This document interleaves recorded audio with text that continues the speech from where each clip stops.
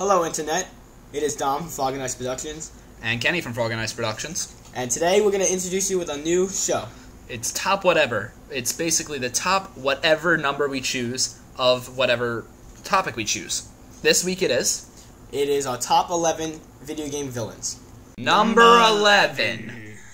Coming in at our number 11 spot, it is Queen Myrrah. She is shown in Gears of War 3 as the queen of the Locust Horde. And it's really, her story is very unknown, how she became the leader. Her cool little side story is that she killed Elaine Phoenix before she was going to tell Sierra, which is the planet, about the Locust. And it's still a little confusing why she did it. But, Queen Myrrah, number 11. Number 10. Our number 10 today is 343 Guilty Spark. He was first introduced in Halo 1 and is later shown in Halo 2 and Halo 3.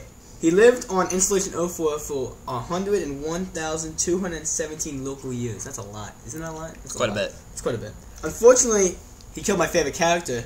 He killed Sergeant Johnson. On the Ark in Halo 3. And believe it or not, he was created by a human. I find that very odd, but he is number 10. Number 9. 9. Shut up. Coming in at number 9 on this list is Gravemind from the Halo series. He first appeared in the second Halo midway through the campaign, and seemed to be friendly until about midway through the third Halo, where he turned evil and became a villain to protect his own species because Master Chief was trying to kill him.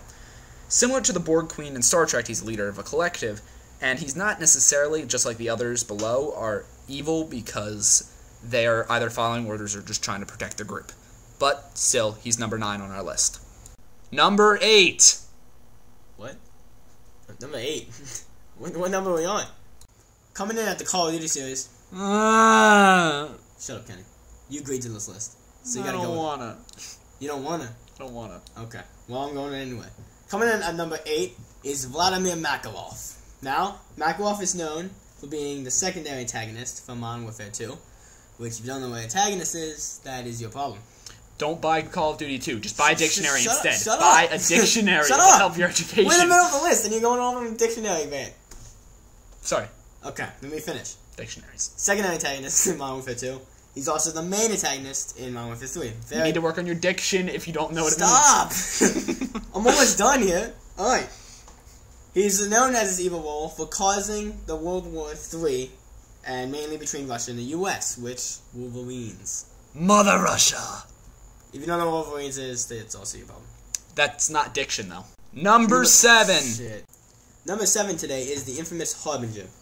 Harbinger is the oldest Reaper in the Reaper Armada, and Don't fear the Reaper. responsible for the attack on Earth in the third game. Okay, he killed Commander Shepard in the second game, and again in the third game, which is very depressing. Assuming direct control. He was also in charge of the Human Reaper in Mass Effect 2. He came up with the idea of it. What is wrong with you? Why would you do that? That hurt my neck. Because he's one evil son of a bitch. He's a Reaper. Of course he's a evil son of a bitch. He's terrible. I don't think his mother was a female dog. Number 6. Number 6 is the Sarge from the Doom series. Doom. He's the former sergeant, human sergeant, might I say, from the classic Doom series. His name is Sergeant Kelly in Doom 3, and he is one of the final bosses. And The Rock. Yes, he is also the villain, and he's played as The Rock in the Doom movie, and he's just called Sarge. But nope, first game he wasn't a villain; he was on your side.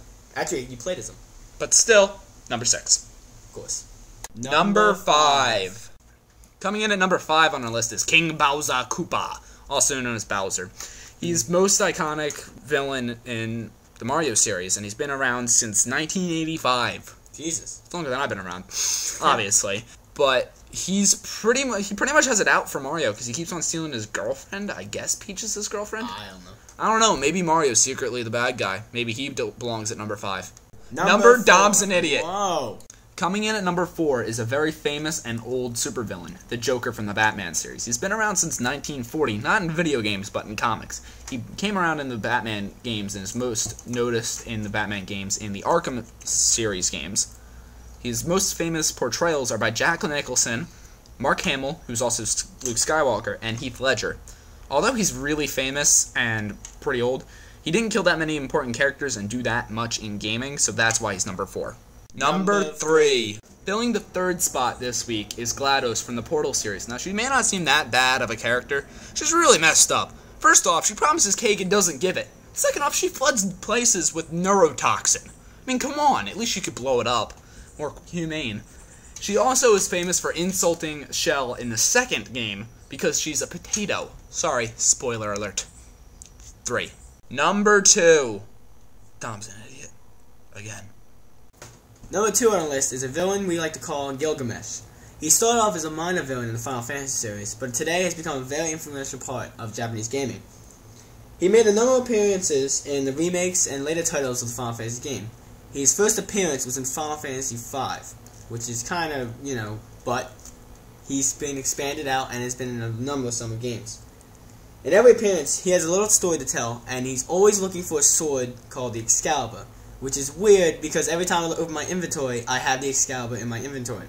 I just find out, I guess he's hunting me. I don't understand, I don't know. Exactly. But his very, very cool and important feature about Gilgamesh is he's the only character that I know that flashbacks to other games.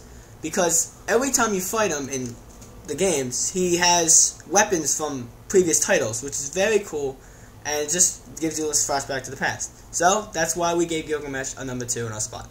Number 1! Oh, yes! Yeah! Alright, stop. Coming in at number 1 is the simplest, but most sinister and evil thing in any video game. I'm so proud of this one. He only is 3 lines of code because I've programmed one of him. He is the AI in the video game Pong. The first character ever. He's so dangerous. He's so dangerous, he's impossible to beat. Well, at least the one I coded. There was 3 lines of code. That's it. 3 lines of Java code. You know how easy that is? You know how simple that is? That might sound like a lot to you, but it's pretty simple. It's easier than writing 3 sentences. For Gilgamesh, it's probably like 500 lines of code. Any other villain ever has nothing on him. That is why he deserves the number 1 spot. Well, maybe it's a she, but either way, number 1 ever. All time. I don't care what anybody has to say. We'll probably have a villain too. Did I ruin it? You ruined my epic moment. I'm sorry, but right now he's dangerous. He's dangerous. He's wanted. Don't mess with him. Well, we want to thank you for watching our new show. Come back to us next Wednesday where we'll have a new top 10, 20, 30, 90. Top whatever. Top whatever. Hey! Now, of course, you can like us on Facebook at facebook.com/FrogAndIce. Or you can stalk us on Twitter at twitter.com/FrogAndIce for more videos, updates on our videos, and other things like that. Toasty!